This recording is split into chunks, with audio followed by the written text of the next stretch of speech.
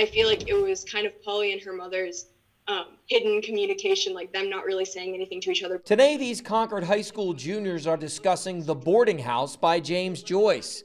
Pretty typical stuff, you'd say, but they are doing this online, learning in a virtual educational world made necessary by the coronavirus pandemic. It's more open to how you want to do your schoolwork. You're not so kind of forced into a certain schedule of when you have to do things. And if you decide like you want to do all of your classwork in one day, you have the ability to do that. But along the way, there have been some trap doors.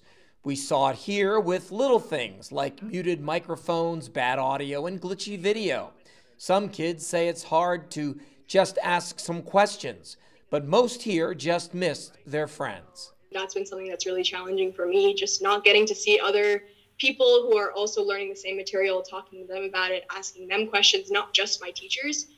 So that's been something that I kind of wish I had right now. Education Commissioner Frank Edelbluth says they're still working out a timetable for a return. We started out with a 2-week sprint, then we extended for an additional 5 weeks. So it's obvious to us all now that we are running at least a 10K, perhaps a marathon. Edelbluth says he hopes to know by the middle of the month whether classroom learning will resume in early May. Andy Hirschberger, WMUR News 9.